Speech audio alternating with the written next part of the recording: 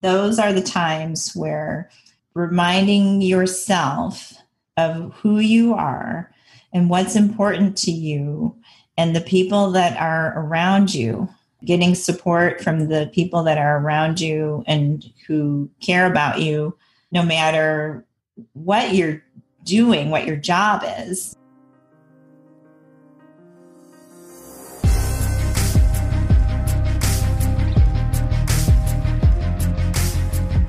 Welcome to the Licensed to Live show, where professionals, doctors, champions, VIPs, attorneys, and those in public office discover strategies that help you restart and gain what is lost when you find yourself accused.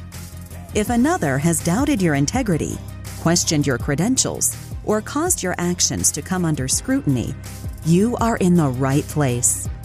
On the other hand, if you have never felt the knot in the pit of your stomach when legal papers are served, the heartbreak of disappointing your family when the lock clicks shut on handcuffs, or had to appear before a board of review, then be aware, the longer you serve, the more likely you are to find yourself under the microscope of those who judge.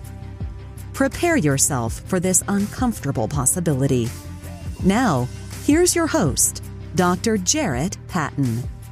Welcome to this episode of Licensed to Live. My name is Dr. Jarrett, and I am your host for our journey together today and every day you choose to listen to this show.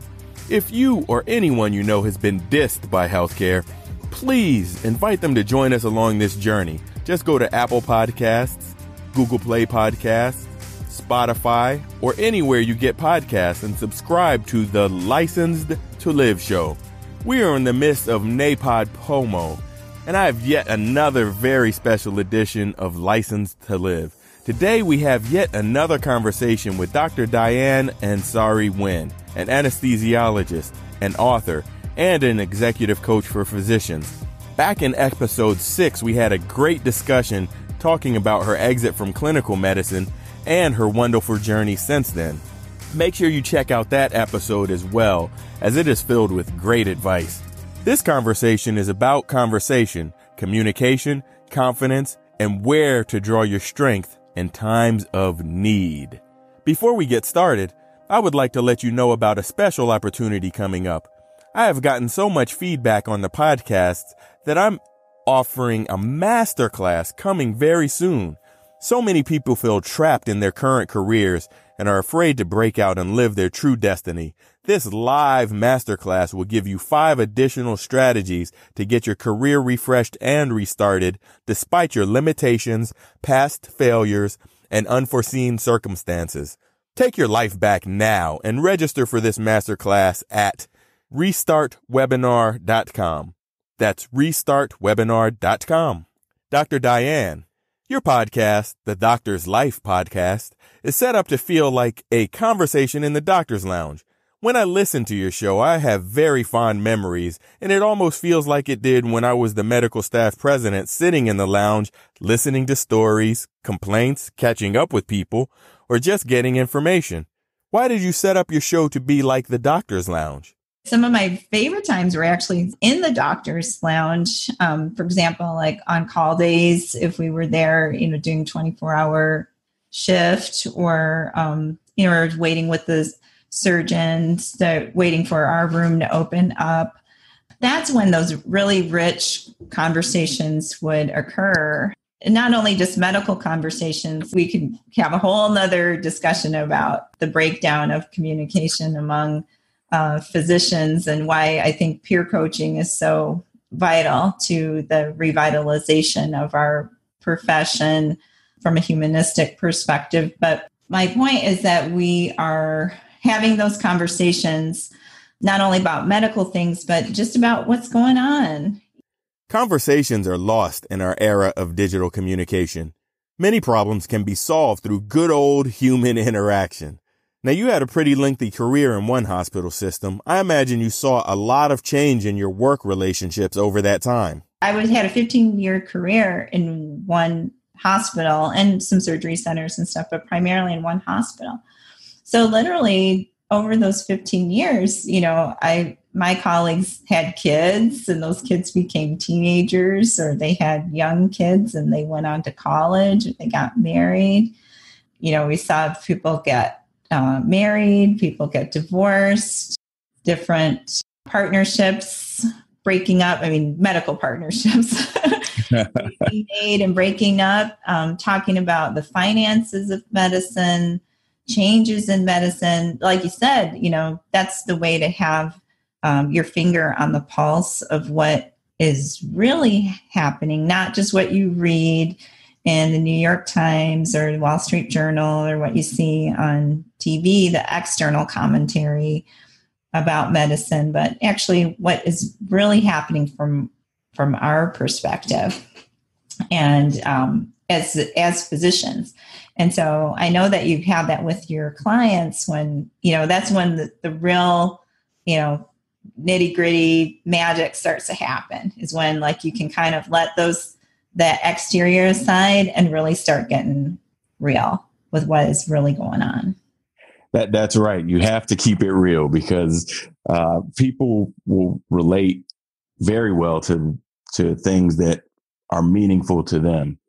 And as we were talking about confidence a little bit earlier, I spent a good part of License to Live. Chapter 5 was dedicated to recovering your confidence because the second you have to go down a credentialing form, for instance, and have to check yes to one of those questions, you find yourself having to write a book and having to explain things and having to explain things again and again and again.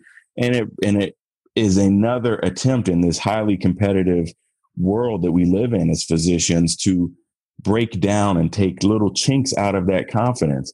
A lot of times people have to check yes on these forms, whether it was, yes, I had this traffic ticket, or yes, I had a malpractice claim, or yes, I had some sort of criminal charge, or yes, my license was temporarily suspended.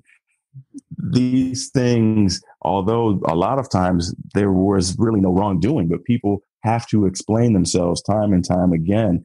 And when the confidence gets shattered, it's another thing that erodes at people's overall peace, and it drains their batteries, and it brings them down to a point where we're making their job, which is already difficult, even more difficult. Not only is confidence recovery a major topic in my book, License to Live, a primer to rebuilding your life after your career is shattered, it is also a topic in the Career Restart Masterclass.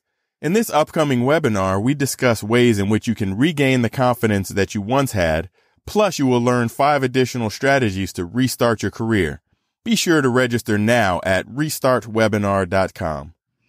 Yeah, I think you probably have some ideas about this, that you work on with your clients. But, I think in terms of confidence, from my own experience, I did lose my sense of confidence because I kind of lost my sense of self. But when you have an experience like that, where you lose your confidence, it really does bring you down to your core. And interestingly, our core is not wrapped up in what we do. It's who we are. And so it's exactly what we were talking about before, that those are the times where reminding yourself of who you are and what's important to you and the people that are around you, getting support from the people that are around you and who care about you, no matter what you're doing, what your job is. Licensed to Live. For example, I know that you have lovely kids, and those kids don't care. Like if they're not like, Dr. Dad is home, it's like Dad's home. The question I think becomes like, where do you draw strength from? And, that's what I talk to about with doctors about recovering from burnout. It's kind of like, how do you get your energy back, or how do you draw your strength? And there's 5 steps that I outline with docs about how to regain your strength. But one of those things is really like reconnecting with your purpose and who you are. And that's exactly what we're talking about right here. You are absolutely right. I gained my strength from my wife, my kids, my family, when it was easy for people to turn their back on me. When I had my medical license suspended, my board certification was under scrutiny, and I had hearing after hearing in the criminal justice system, I had some tough times. Some of the best things that helped me get through were the family and friends that I held the closest. They helped me gain tremendous strength to continue the battle to reclaim what was taken from me. I really appreciate your time, Dr. Diane, as I know you have to get going, but you have gifted my audience more words of wisdom. Where can people learn more out about you? Pretty much everywhere on social media these days. I have a Facebook Live show, Instagram, Twitter, and LinkedIn. And you can find me on all of those platforms at the @ Dr. Diane MD.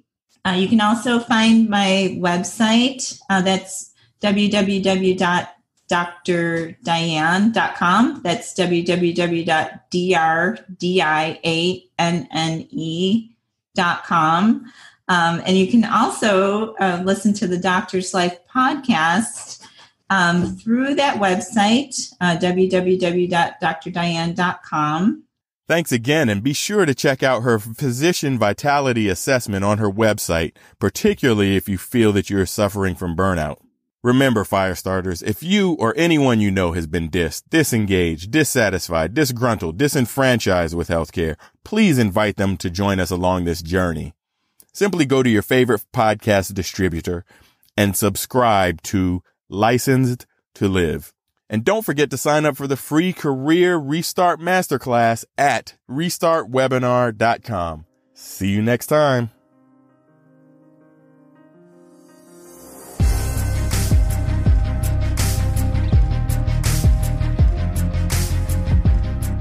No matter how disheartening the moment of accusation sounds, how deep the pain of immobilization stabs, or how bleak your future looks, no one can take away your license to live. Keep Dr. Jarrett's expertise handy and unlock your future. Go to Apple Podcasts, Google Podcasts, or another podcast player and subscribe right now to Licensed to Live. See you next time.